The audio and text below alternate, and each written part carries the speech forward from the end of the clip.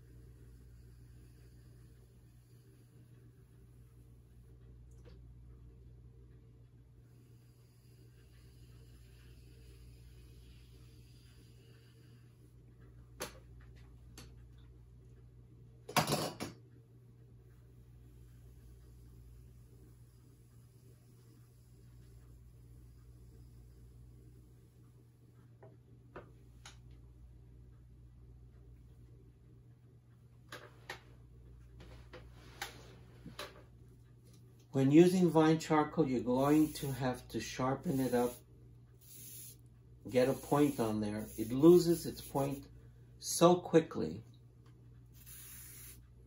The reason why we use this is because it's easy to erase. If you use your charcoal pencil, the stain continues to be there even though you take the line away.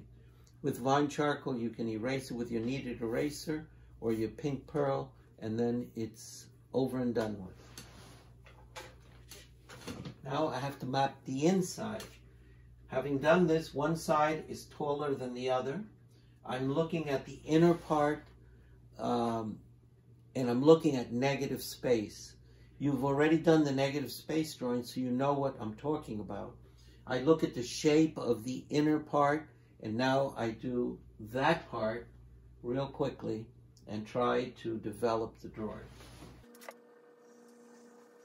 It's always easier to go down than it is to go up. I work with gravity. I'm counting the folds. Time to sharpen again.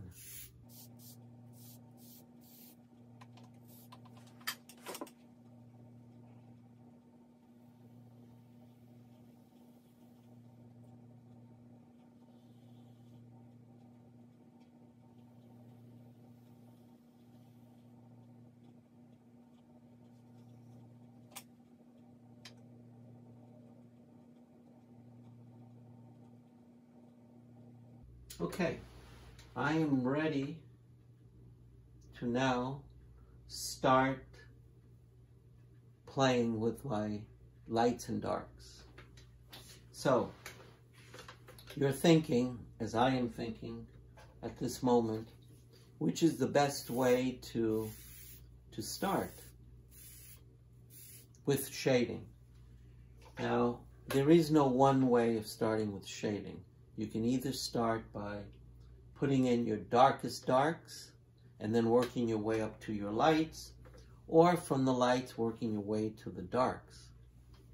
So, how do you find those variations? You have to squint a lot. Why do we squint when we're drawing? Because squinting exaggerates your darks and lights. It creates more contrast. And if you remember the 4 C's of drawing, there's contrast. The first one is construction, and then the next one is contrast, figure-ground relationship. So I'm trying to see my contrast.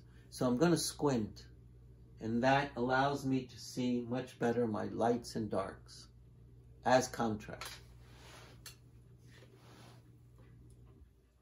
I'm also going to look at what surrounds, at the end, what surrounds the drapery, the cast shadows, because I've purposely picked my light source from right to left. So most of my deep shadows are going to be on your left-hand side. Those are going to be my cast shadows.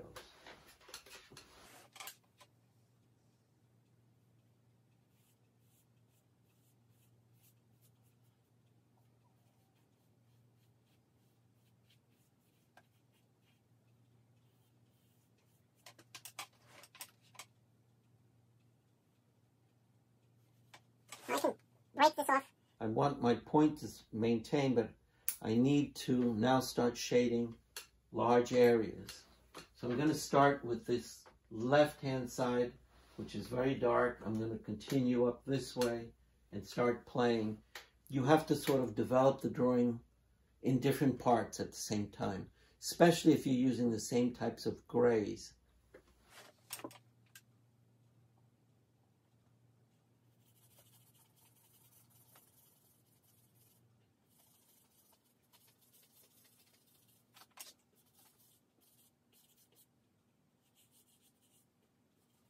At the end, you're not going to have any lines left of all the mapping that we did. Now, for those of you that are starting, you can use your viewfinder to help organize, closing one eye and looking through your viewfinder to understand really, because sometimes you'll be confused. I also use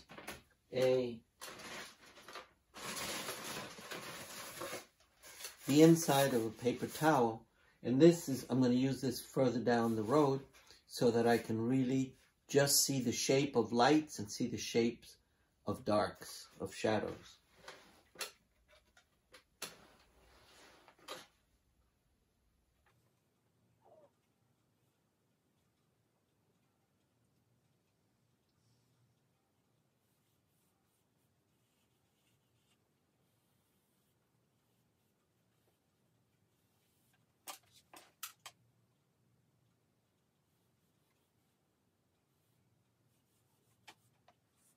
I'm using the side of my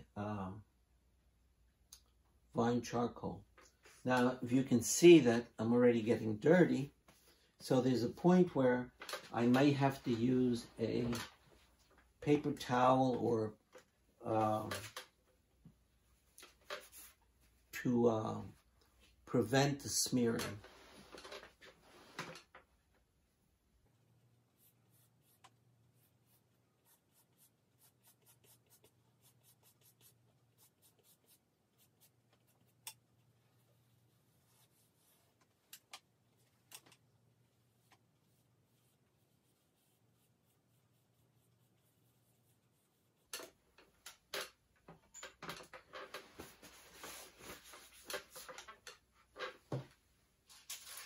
We can use a blending stump to get at the hard,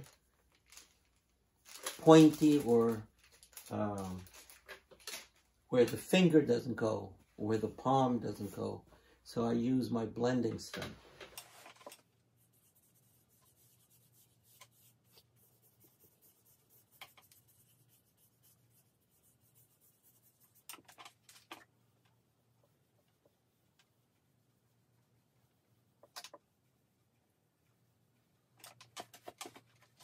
Now, when you start losing your shapes, you got to use your kneaded eraser. You pinch it, and you go and clean.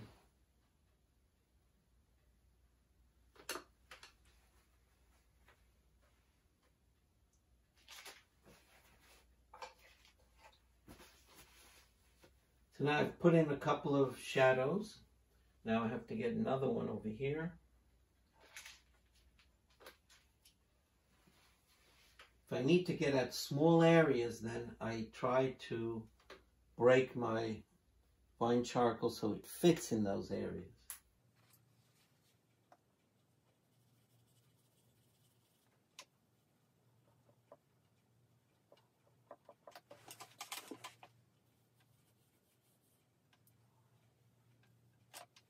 Now you can see the grays starting to appear.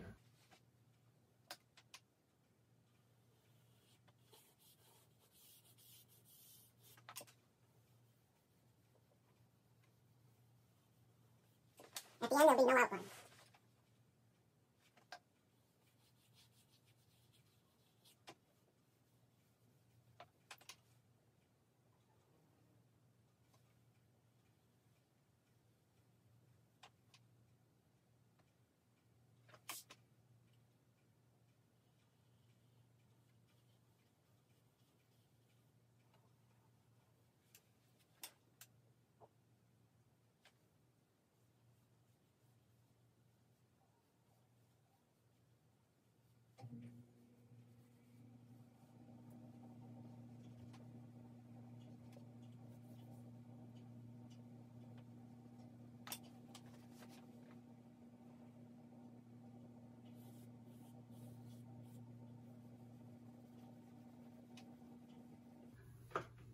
I haven't put any lights yet, so now it's still kind of flat, but when the lights come in, then it's going to pop.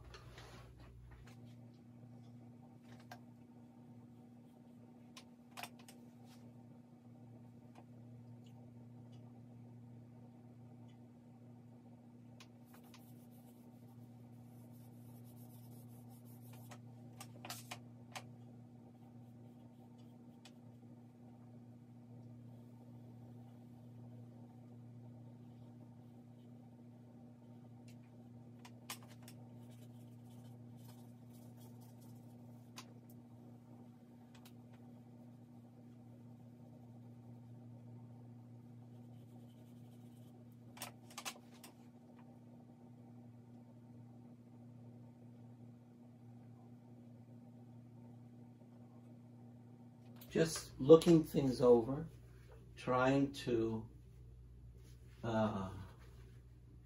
visualize, also determining when I start using my charcoal pencil, which establishes more my boundaries, my very clear boundaries.